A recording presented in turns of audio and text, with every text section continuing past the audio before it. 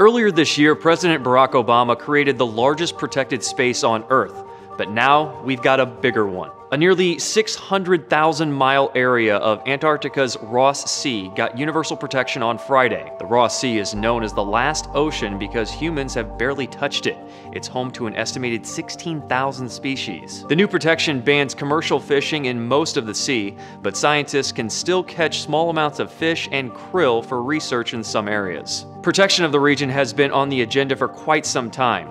It was first proposed roughly 6 years ago, but Russia and China weren't exactly on board. But a letter signed by 500 scientists made the difference, and on Friday the Commission unanimously agreed the stretch of sea would be protected. The agreement starts December 1st, 2017, but as part of a compromise, will expire after 35 years.